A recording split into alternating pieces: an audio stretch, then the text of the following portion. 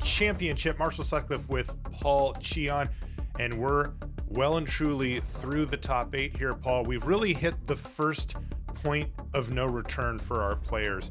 In the feature match in the lower round 1, we have Zachary Kiihne playing Izzet Phoenix, and sitting across from him is Christian Hauck on Selesnya Humans. But here's the thing, Paul.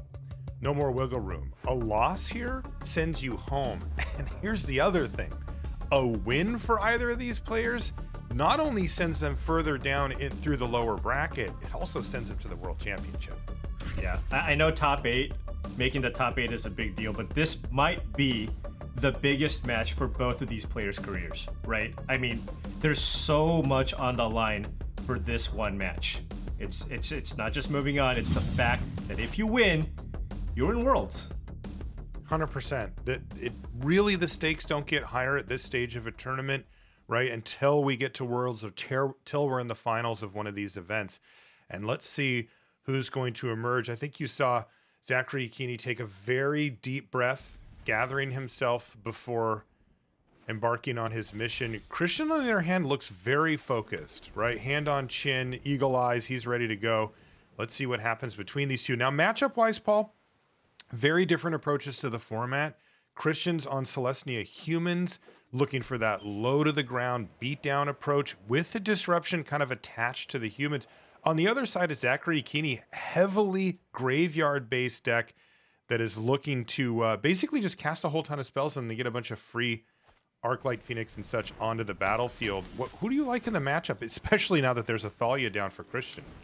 You know, I think this matchup is incredibly close, just kind of coming in. I think a lot of it comes down to the types of ways that Hauck can maybe interact with what Kiihne's trying to do, right? You have some of those tax creatures that are really, really powerful in the matchup. Cards like Esper Sentinel and Thalia. On the flip side, Kiihne's deck is well prepared for those creatures as well. Most of his removal costs 1 mana. We're talking about Unholy Heat, Lightning X, Spikefield Hazard. He has no shortage of ways to deal with these creatures. And then the thing that this Selesnya Humans deck has trouble with are just a bunch of flyers. And Kiihne is just maximizing on them. All of his creatures fly. You have the entities, you have the phoenixes, and you have these channelers. Yeah, things have gone well here for Kiihne. He had the answer for Thalia with a Pillar of Flame.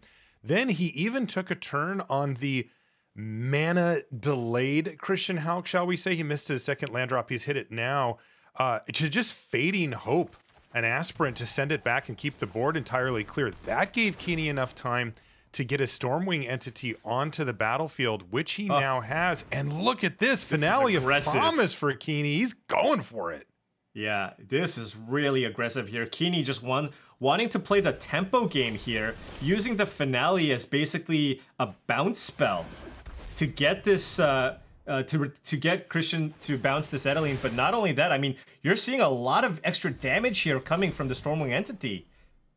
Yeah, the prowess triggers really are adding up fast. Otherworldly Gaze here is going to just get put in the bin, which is kind of where he wants it. Sprite Dragon on the bottom. And the 2 damage, don't forget, from the Pillar. Remember, he got the sorcery and the instant there. Down to 12 goes Christian in 1 turn. Yeah, and I think this land really, really big here for Christian, as it allows him to maybe try to keep up here. Probably is going to need to find some Brutal Cathars here to get that Stormwing entity off the battlefield. Every time this deck falls behind, which isn't always, right? A lot of times it's 1, 2, 3, and the Selesnya deck just sort of drops the hammer and never actually falls behind. But when it does, we're always talking about Collected Company into Brutal Cathar. It's just kind of the one way that you really have to come back. Yeah, I mean, I don't... It seems to me that it's going to be really difficult for Christian to win if he just plays the creatures out of his hand, right? I think it's just these flyers are going to be problematic. I mean, there's a good shot that this Channeler becomes a 3/3 flyer next turn. Yeah, and so Christian is going to say, all right, I'm going to have my Collected Company at the ready. He knows here in game 1, he's going to be able to resolve his Collected Company. This one thing about Phoenix decks is that they aren't really well suited for counter spells, as they really need to be able to proactively put spells on the stack to get back a Phoenix from the yard. So you'll see them run often 0 counter spells. Maybe 1 will sneak in occasionally. And Hauck trying to find the right timing here for Collected Company. There's going to be an opt-in response now from Kiihne. Kiihne really wants to find an unholy heat here, an instant speed way potentially to kill a Brutal Cathar. Let's see if there is a Brutal Cathar coming. No, it's Esper Sentinel and Ranger Captain of Eos. A pretty mediocre hit here for Christian Hauck, and certainly not what he wanted to see. Yeah, no Thalia either, so if Kiihne can find some spells here, can cast it here off that iteration. And Kiihne really wants to try to find a way to get Delirium here, so it can get in for at least 8. This is Expressive Iteration resolving. Maybe the Consider could get him there. There's also Otherworldly Gaze. Yep. Okay, but he's going with He's got that in his yard. And keep in mind, I mean, it's not like Kiihne has to win this turn, right? Right. If you get in for 8 or 9, and you're presenting 3 lethal attackers next turn, if you get Delirium here off the Channelers, that should get it done. And he's decided to keep Unholy Heat at the ready. That's going to get him in for 6 right now. Down to 4 falls Christian Hauck, and he is under extreme assault. He doesn't find anything off the top, but he has Collected Company number 2 in hand, and it's really going to come down to that. He may need to hit 2 Brutal Cathars too. Yeah, I think Christian thinking it's extremely unlikely that he's going to be able to block with those creatures. Right. Gets in, knocks Kiihne down to 16. Yeah, but I mean, with this Unholy Heat that Kiihne has, I mean, Cathar is also not going to do it here necessarily. I guess if Christian can find double Cathar and cast Collected Company, then he won't just die this turn. This is all, of course, assuming that the Channelers become 3/3s. Right. Okay, so this is what's going to happen. Ranger Captain of Eos is going to get sacrificed by Christian Hauck, attempting to shut down the ability for Kiihne to cast spells. Now, Kiihne does have a response, though. Otherworldly Gaze out of his graveyard. And can this Channeler dump enough stuff in the yard to get... He's got to be pretty favored here, right? I mean, you are looking at a lot of cards. What's a lot of them are going creature? to the graveyard. It's got to be creature that's missing here.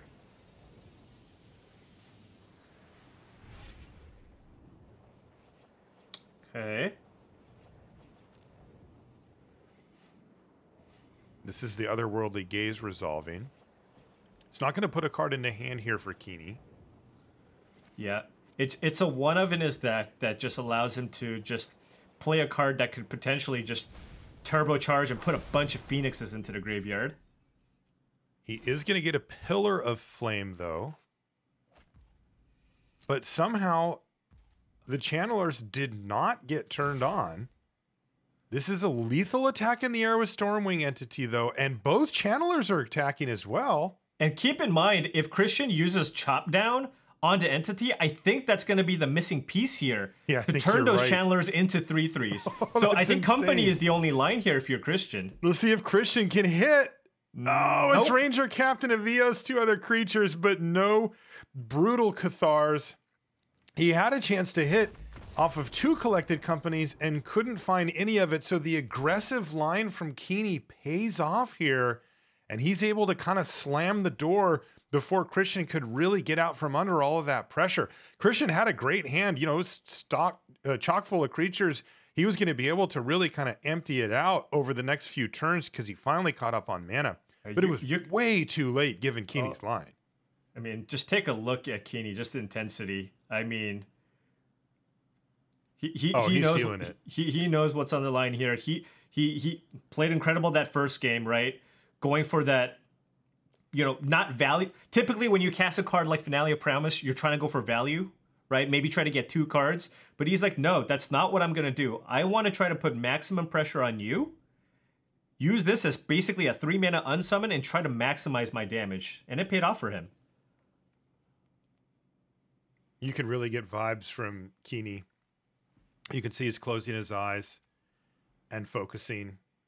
You know, sometimes people call that like centering yourself, right? Where you like take a deep breath, close your eyes, kind of feel your surroundings. That can kind of bring you back down when you're feeling that really big pressure. And I think that's what Kiihne's doing. But I'll tell you, he's playing beautifully. He went for that really aggressive line, and it absolutely paid off. Let's get into game number 2 between these two in our lower final one, or excuse me, our lower round 1. Allenbach Escort kicks things off for Hauck.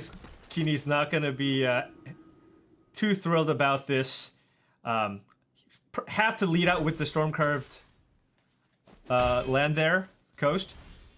But had he kept up the Riverglide pathway, could have been able to dual shot these two creatures. Oh, that would have been devastating. But now the Luminarch Aspirant has a counter on it, and it has an escort to protect it here as well. So this is a tough position already. And it looks like Kiihne's going to go for Dragon's Rage Channeler and just pass the turn back. He has Flame Blast Bolt at the ready. Yeah, excellent start here from Christian Hauck. I mean, so many huge threats that he needs to deal with. I mean, this is the ideal draw for if you're humans, right? 1, 2, 3, company. So far, everything's still on the battlefield. Kiihne's really his only option is to bolt the escort. Or maybe just use the dual shot on the escort. You're probably just not going to get a 2-for-1 there. Good point. Yeah, he may as well. He might want to consider just sort of giving up on that.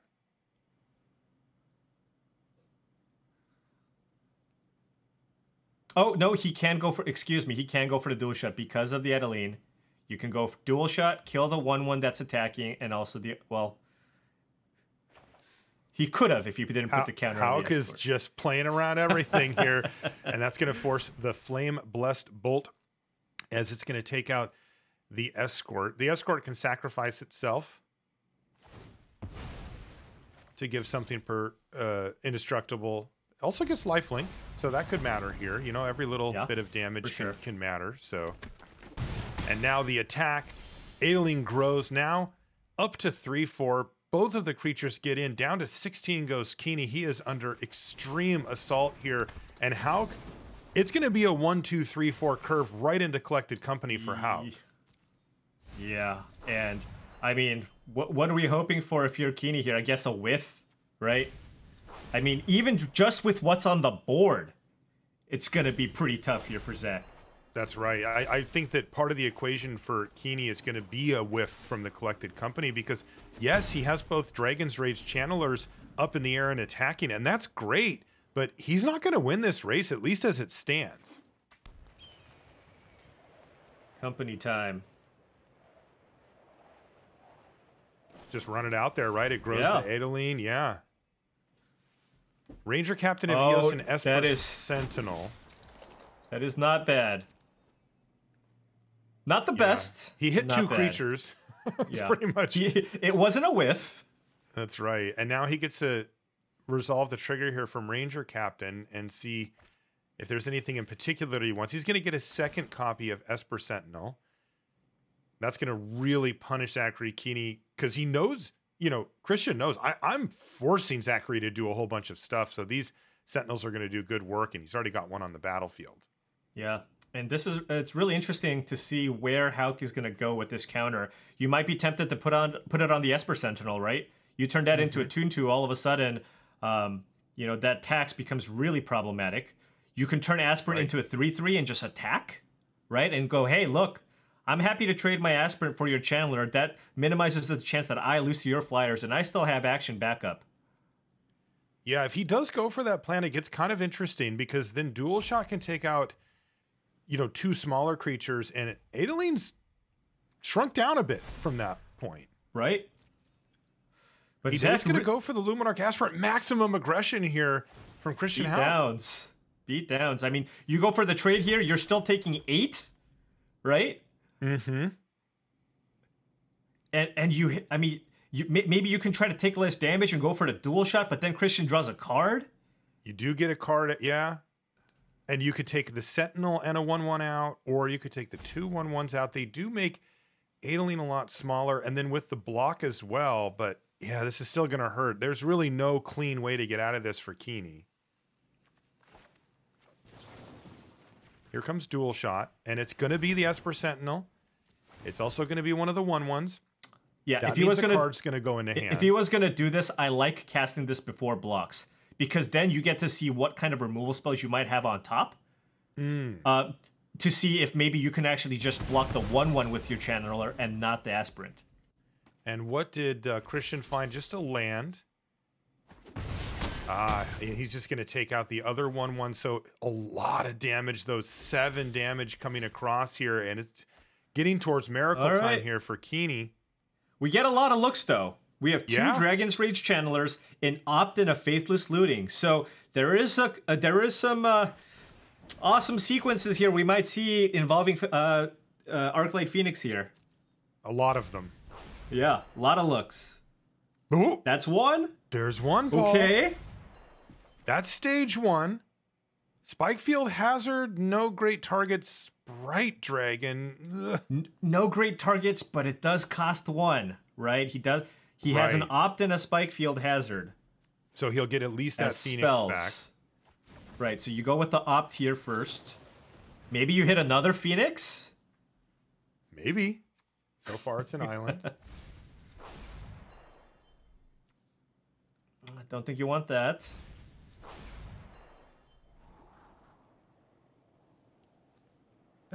Worth noting as well that the channelers, when they're in this dragon mode, must attack each turn if able. Correct. He's just going upstairs with the hazard. I mean, that means 10 damage this turn. Right, okay. And maybe another Phoenix. This is the... Oh. Really need that. We're going to see a defensive Phoenix here. He's got to attack with the 2 channelers here. But he can still keep the Phoenix back on defense to not just die to what Christian has. You can put the Phoenix in front of the Adeline. And then, let's see, you have the Aspirant, the Ranger Captain, and a 1/1 token, plus a counter from the Aspirant.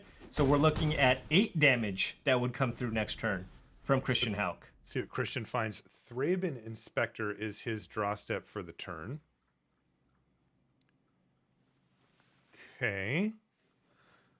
He can't quite get through for lethal. You want to go Inspector because you can find the Thalia's Lieutenant, right? And that would be the game. So you want to crack the clue here to see if you draw Thalia's Lieutenant. I believe a Luminarch Aspirant might also get it done.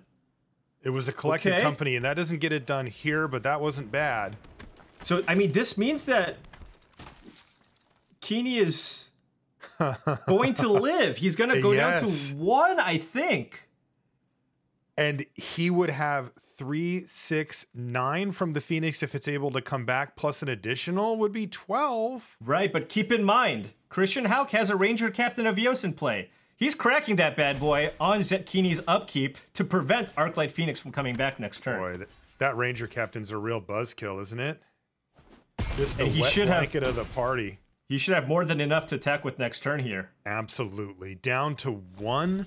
The Ranger Captain should seal the deal here for Christian Hauck. He sacrifices it on upkeep, and Kiihne can't even respond. Has no instance, draws an Opt for the turn, and that's going to be GG to Christian Hauck, able to capitalize off of a great start to the game there and continued his way through for the game win. And that, of course, is going to even things up at 1 game apiece between Kiihne and Hauck with, a Worlds invite on the line right now. The swing here is just incredible for 1 game of Magic. It's go home or keep your hopes alive to become a champion today and qualify for Worlds. Yeah, wow. This is... Would expect nothing less than to have this go to a game 3. And, you get to... Kiihne needs to center himself. Remember, he's now on the play. Imagine how different the sequence of that game would have gone had Kiihne gone first. He would have had the dual shot for the combination that Hauck had when he went 1-drop, 2-drop. So he's got to be feeling good here.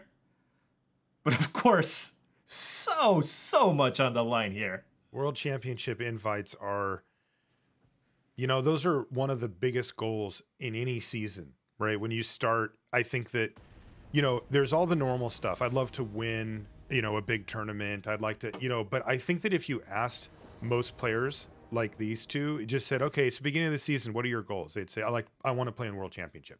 Yep. Like that's if I do that, then I know I had a great season. And to be fair to both of these players, they've accrued a lot of points this weekend towards that goal. So, it doesn't mean that they will not get to play. It's just, boy, locking it up here in the first big event of the season would be amazing. Oh, this dual shot. If Christian goes lieutenant, this dual shot's going to be amazing. And with a land off the top, like, does Christian really have the ability to just be like, I'm not going to do I don't think you can afford to. Now, Christian's going to draw a card, but hey, for you to have an empty board and for me to be able to dual shot here. Oh, no, he won't draw a card. He can pay the one. Oh, look at this. Look at Christian Hauck just passing the post-combat. Check out the big brain on Christian. Oh, man. And he's going to get blown. And this is devastating for Christian Hauck. He puts his hands to the sky. Oh, jeez. Was that his World Championship invite evaporating? Sometimes it can come down to one play. Yeah, and I mean, that was gigantic. And he knows. I mean, Kiihne's playing 2 copies of this in his sideboard. And that's why he went with that attack first, right? He's like, look, I'm going to do a mini hedge here, but it doesn't matter. If you have the dual shot, I'm in serious, serious trouble. Here comes Channeler into Faithless Looting. There's already one Arclight Phoenix in hand here for Kiihne. He doesn't see another, though. It's a pair of lands. And that's kind of the business. It does, although, turn the Dragon's Rage Channeler on. It's a 3/3 flyer now. Though it looks like it's going to get apparitioned right out of here. Oh, God, but look at these lands here from Hauck. Hauck, I mean, we talked about it before. It hasn't happened much in this tournament, but he just needs lots of collected companies here. Both players are flooding. Now, one of them has access to cards like Expressive Iteration, and the other doesn't. But still, like, Kiihne just iterationed into land iteration. Yeah. Oh, and there's a collected company off the top here for Hauck. That's exactly what needs to happen. The question is when. Yeah, it's interesting. You can't pump the apparition in any way, but at the same time, if you company, you do want to make sure that you do get a Thali on the battlefield, an Esper Sentinel on the battlefield before it's Kiihne's turn. Okay. Oh, no. Christian Hauck just running terrible here. He finds only Esper Sentinel off of it, and Zachary Kiihne thanks the magic gods there. And look at that, he even finds a Spike Field Hazard straight away for the Sentinel. Interesting. I wonder if he wanted to kill the Sentinel first.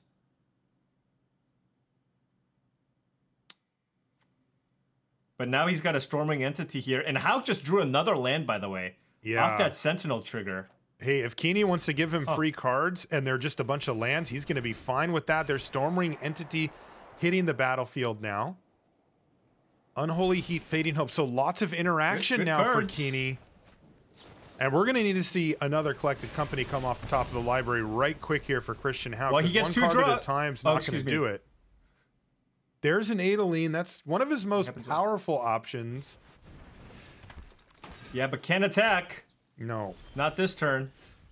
And there's an Unholy Heat and a Fading Hope coming up as well for Zachary Kiihne. He put that Unholy Heat on top of his library before.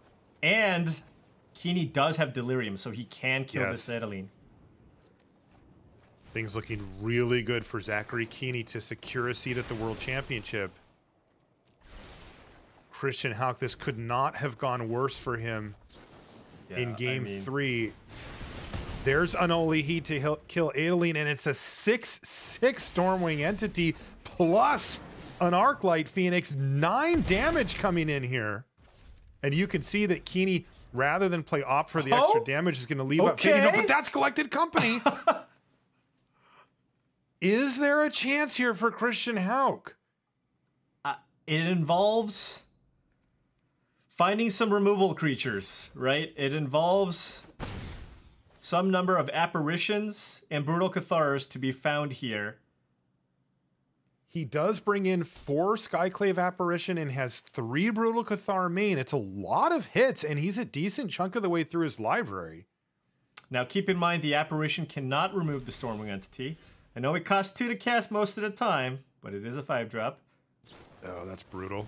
But there is Arclight Phoenix, and here it is. Collected Company from Christian Hauck, and he sees Ranger Captain Thalia and Thraben Inspector. This is on Zachary's upkeep. So that's not going to deal with these creatures immediately, right? Right. You can go Ranger Captain, go fetch yourself a Giant Killer. And that does mean that Kiihne cannot play a spell before choosing to attack. Right. Kiihne's going to have to settle for 3 damage, and then if he ever does cast a spell, he risks losing his entity. And I think it's, not realistic to think that he could go the rest of the game. It just seems that Zach's just too far ahead on the race here. It does seem that, yeah, the flying on the other side just means that Hauck's creatures can simply look upwards and watch a whole bunch of damage sky in. Oh, no Giant Killer. Yeah, it looks like it's no Giant Killer here. Okay. So it's going to have to be Ullenbach Escort, Thraben Inspector, or if he'd like... Well, he's going to go with Thraben Inspector here. Right, and now, I mean, we're looking at if Zach can attack in for 2 more points of damage here, potentially, then we're looking at 3 lethal attackers next turn. Oh, excuse me, he no longer has Delirium as the Phoenix is in play. Right. But he's close. He's going to go with Fading Hope to bounce Thalia. He sees Consider. That's more damage. Yeah, not quite free, but close as you're going to get to free. Here comes Opt. That'll get the Consider in hand. So we're now looking at 8 damage here. Boy, he's getting close, isn't he? 9 with the Consider. If he hits a Phoenix, no. Didn't hit. I guess you could still hit a Phoenix. No. It's going to be a land, though. You could still hit a Phoenix. Now you could definitely still hit a Phoenix. Faithless Looting, he can just cast it to mill himself. It's already almost lethal here. 10 damage. If he hits a Phoenix here, it'll be over. And there's an Arclight Phoenix. He actually did it. Zachary Kiihne is going to finish the match on this very turn. All Christian Hauck can do is simply look on as Zachary Kiihne takes his seat at the World Championship. Congratulations to Zachary on an incredible run here. And as I mentioned, he's not done. There's still a tournament to win today. He just grabbed, though, a very, very important seat